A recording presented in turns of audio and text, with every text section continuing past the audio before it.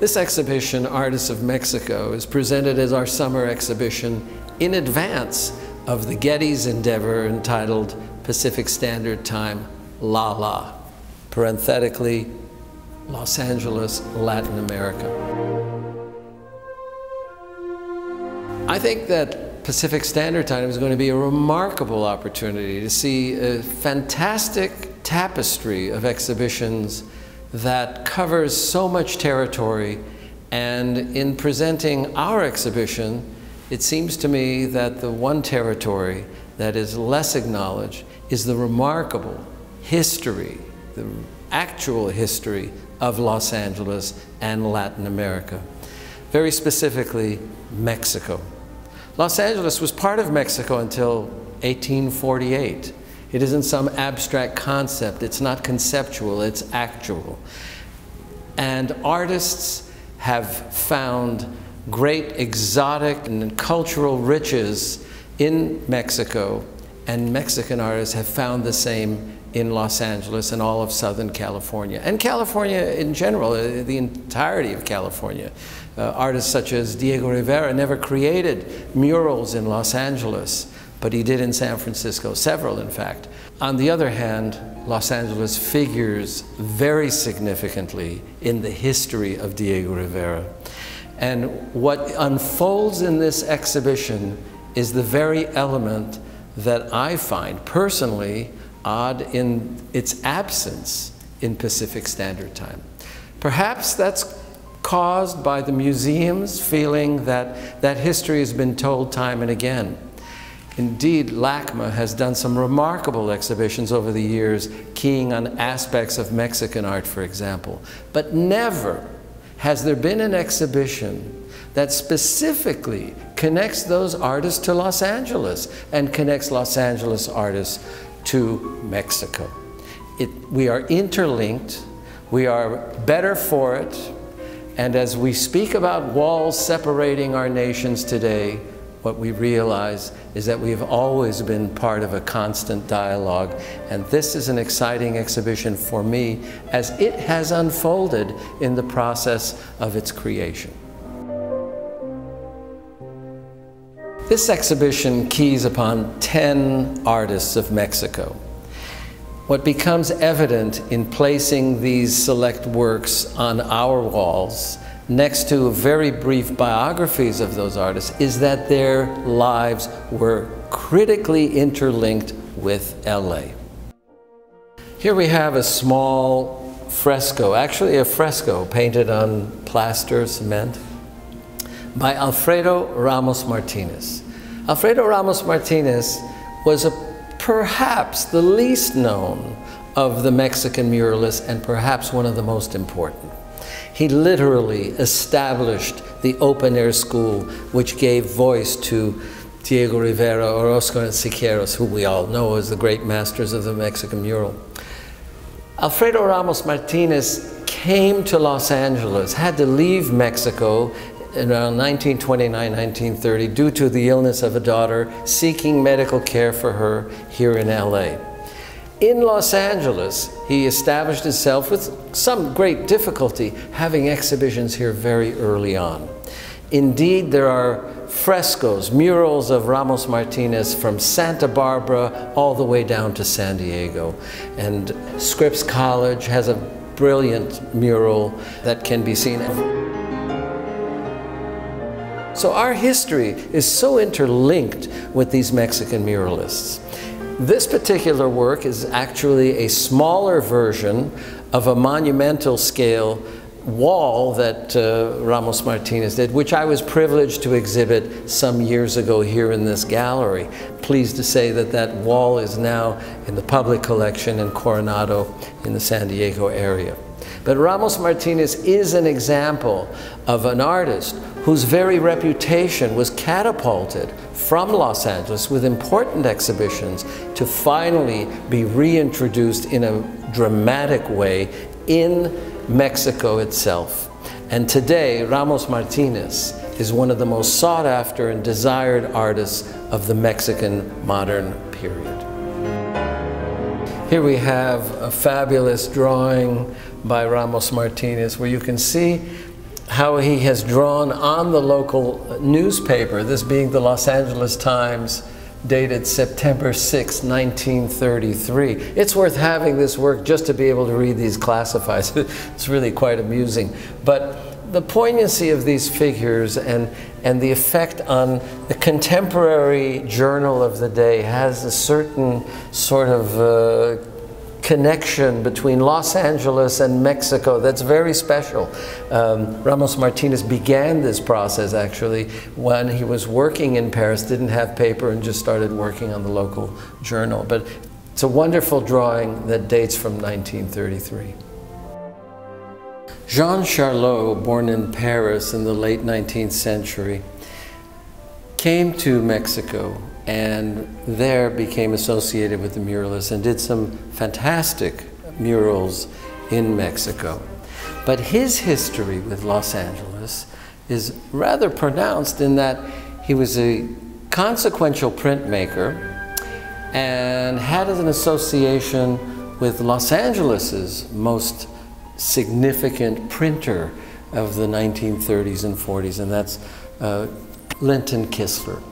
And in LA, Charlot even taught at the Chenard Art School.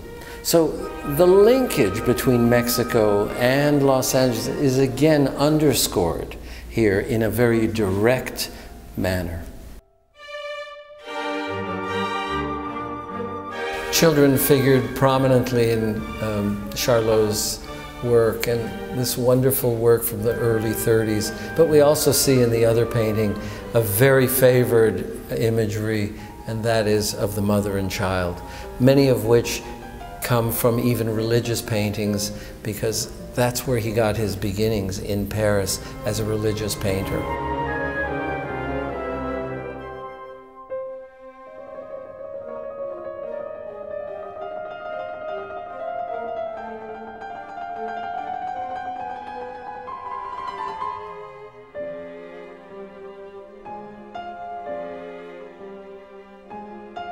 Here we see a very beautiful drawing of this textile weaver by Diego Rivera, who was the greatest of the muralists and the most important painter of that epoch for Mexico.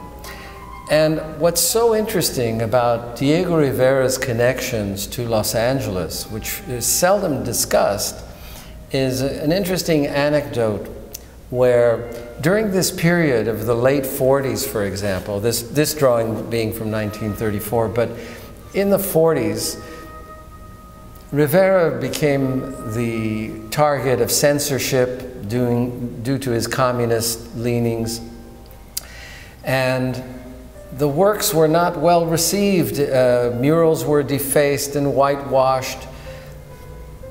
But Los Angeles, with a kind of progressive community, the film world in particular, the Hollywood elite who collected Diego Rivera. Interestingly, there's one particular painting by Rivera showing a flower carrier that is used in the background of films. What's interesting is the same painting was included in the background scenes of 5 different films. Now, one might think that that would have been because of convenience, maybe owned by the director or the studio or something to that effect. But in fact, that single painting used in 5 films was placed there in 5 different productions of different studios, and the people behind those films were different as well. So this was Hollywood, in a sense, poking their finger in the eye of those forces of censorship who essentially grew into the era of McCarthyism. Another artist related to the Mexican muralist was Gustavo Montoya. And again, Los Angeles figures so prominently. 1928, Gustavo Montoya comes to Hollywood to work for a Hollywood film company to create movie posters. In Los Angeles, he had his very first exhibition ever at the Durand Gallery, a very little known and recognized gallery today. But Gustavo Montoya had his origins in Los Angeles. An artist of unique distinction is Francisco Zúñiga, thought by many to be the great sculptor of Latin America of the 20th century. Unique in the sense that both his nation, Costa Rica, his nation of birth, Costa Rica, and Mexico, where he went in 1936, claim him as their own. And Zúñiga has to be regarded uniquely in the history of Mexico for so many reasons, but he has become so much part of the landscape that his provocative depictions of the indigenous woman have been somehow normalized in an era where the very act of celebrating the Indian woman as the Earth Mother, this source of power and tremendous connection to our families, our culture, has been almost lost. We see in this beautiful sculpture, a very rare wood sculpture by Zúñiga, the amazing abstract qualities of Zúñiga. In virtually every direction, there's a harmony that is so remarkable. There's a poignant quality to these works that are so connected to both abstract and figuration. And we see the genius of Zúñiga carried through with the figure-ground relationship of his drawings and even in his very little known paintings. Zúñiga came to Mexico with letters of recommendation to be a painter, but in fact there was such demand upon him that sculpture occupied his interests and talents from the 60s on exclusively. Los Angeles figured significantly in Zúñiga's works because perhaps his greatest numbers of collectors hailed from this part of the country.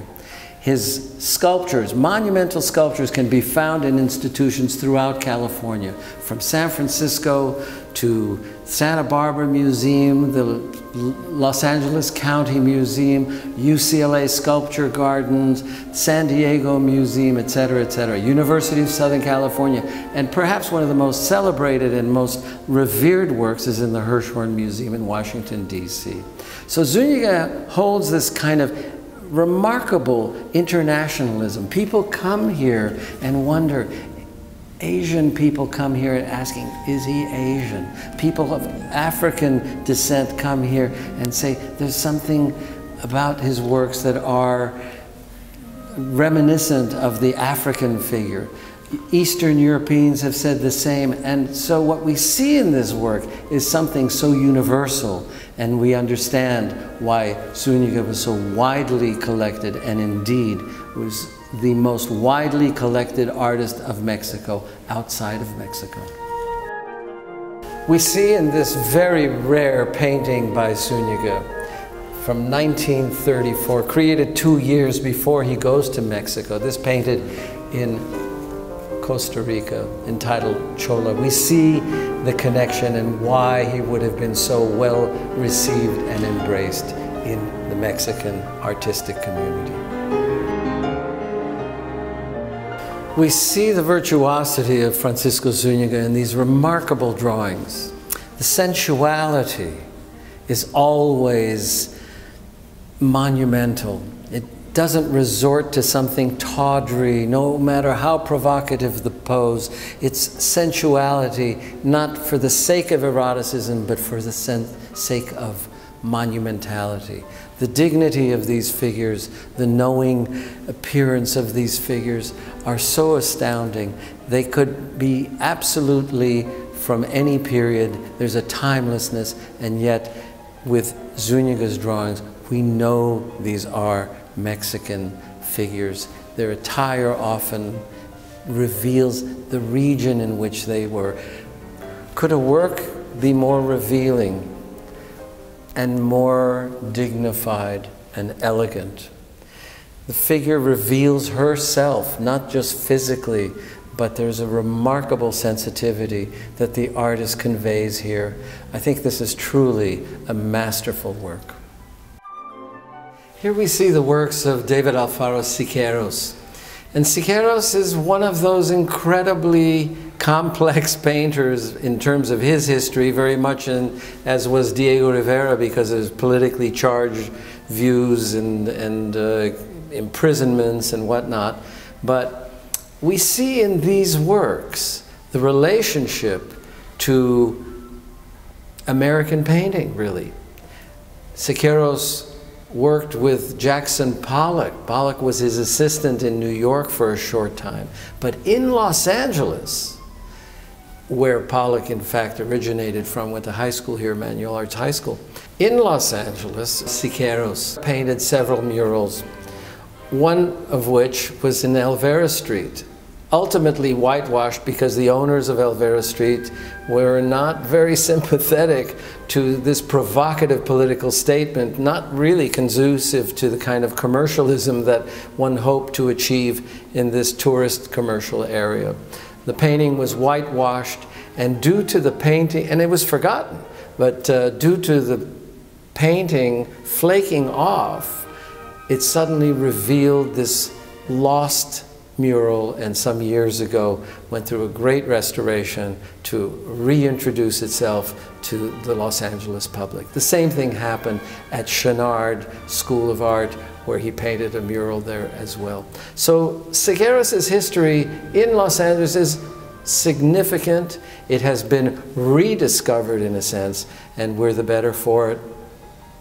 During the period that Siqueiros painted the murals in Los Angeles, he also had a couple of exhibitions. One was at the famous Jake Zeitlin's bookstore and gallery. Zeitlin actually exhibited a great many of the early moderns and a number of the Mexican artists. The other gallery that Siqueiros exhibited was the same gallery that represented Alfredo Ramos Martinez, and that was the Dazzled Hatfield Gallery that was located in the Ambassador Hotel, which of course was famous for being the home of the Coconut Grove, no longer existing. But these were monumentally important venues that are spoken about too little in the Los Angeles tapestry of art history.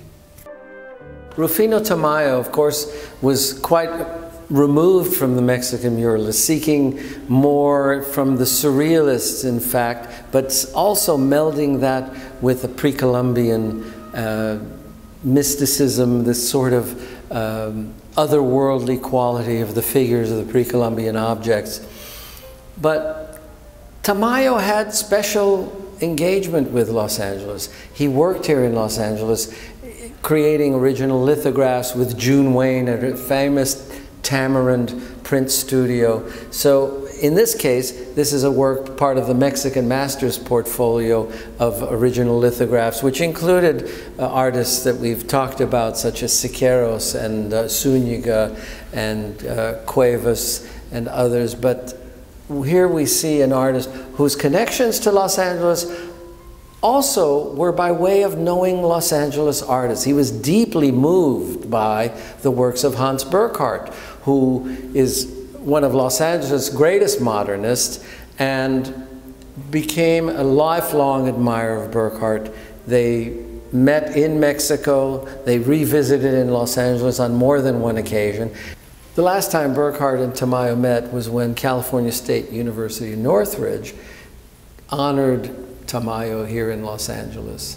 Also in 1975, the Los Angeles County Museum commissioned Rufino Tamayo to do an original lithograph for the membership of the Graphic Arts Council. Francisco Zúñiga also had that distinction a year or two earlier. So these connections between Los Angeles and these major artists of Mexico continue to repeat and repeat and repeat, and it is critical that Los Angeles not be the last to know. Rafael Coronel has a certain linkage to Los Angeles that's a bit different than many of these artists. It comes less so by way of his biography here, but more so by way of being introduced here by the galleries that represented him. B. Lewin Gallery, whose collection is now housed at the Los Angeles County Museum, championed Rafael Coronel, whose works are more recognizable with these very romantic images of cardinals and single figures, peasants and what have you, always in this rather austere landscape. Here, this work by the son-in-law of Diego Rivera and the brother of the other famous Mexican painter, Pedro Coronel, this work shows an earlier period in Coronel where we see a more expressionist sensibility. We can imagine him looking at the works, for example, of Francis Bacon.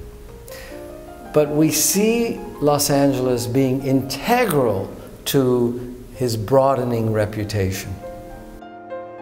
These images of Frida Kahlo must surely rank as perhaps the most intimate photographs ever taken of Frida. They're photographs by Bernice Kolko, a very close friend of Frida's and Diego Rivera. And Kolko had quite formidable roots here in Los Angeles. She worked here at Lockheed Aircraft for the war effort in the late 40s before joining the Women's Army Corps as a photographer. In the 40s, Kolko attended Art Center School in Los Angeles. She later attended Los Angeles City College, studying commercial photography, and pursued experimental techniques as well, and was closely associated with Man Ray. In Mexico, Bernice created a remarkable body of work titled The Faces of Mexico. And these photographs of all the artists of Mexico have been shown internationally. Jack Rutberg Fine Arts had, in 2005, had the honor of being the first venue to exhibit the images of Frida Kahlo by Bernice Kolko. A short time later, on the centennial of Bernice Kolko, the Frida Kahlo Museum in Mexico City devoted an entire exhibition to Bernice Kolko, where they were shown for the first time in a museum. So we see here again the remarkable connections to Los Angeles and Mexico. Here we have a rather extraordinary and unique work by José Luis Cuevas. Cuevas is another example of an artist coming to Los Angeles, working again with June Wayne at the Tamarind Institute, the legendary June Wayne, a remarkable printmaker in her own right, who essentially re-energized printmaking in America. Cuevas was championed, and I can remember in the 70s, early 70s, going to the Sylvan Simone Gallery, seeing these remarkable drawings by this artist who became known as the l'enfant terrible of Mexico, because he had offended virtually everyone in Mexico by insulting Mexican art, wanting desperately to remove himself from that tradition, and saw himself more aligned with the works of Goya and Picasso and the like. He was re-embraced in Mexico ultimately later in years, and sadly just days before this filming passed away at the age of 83. But Cuevas, very much like Rafael Coronel and Montoya, these are artists that were championed by gallerists in Los Angeles. And we can't forget the role of the gallery to initiate and stimulate a public awareness of these artists. It's not the museums that have done that any more than they did for Van Gogh. So that process of visiting a gallery and being exposed to these artists over a period of time and essentially launching careers internationally. In the case of the artists in this show, Los Angeles and the galleries of Los Angeles had more to do with that than any institution internationally. In presenting this exhibition as a prelude to Pacific Standard Time, to which we will be participating in a very focused manner by presenting Hans Burckhardt in Mexico in the decade that he was there, followed by Rico Lebrun, another extraordinary Los Angeles artist who had a huge impact in Mexico. And then also, a very big surprise with George Romero, infamous, famous filmmaker, and George Nama in collaboration in creating a body of work for the gallery here. And then an exhibition of Francisco Zúñiga, Indigenous Beauty. These will be presented, but this prelude exhibition hopefully can show what one can do merely looking at art and contextualizing it. If a gallery can do this thematic exhibition merely from its holdings, imagine what a museum can do with its resources to tell a history that we're all deeply in need of being reintroduced to.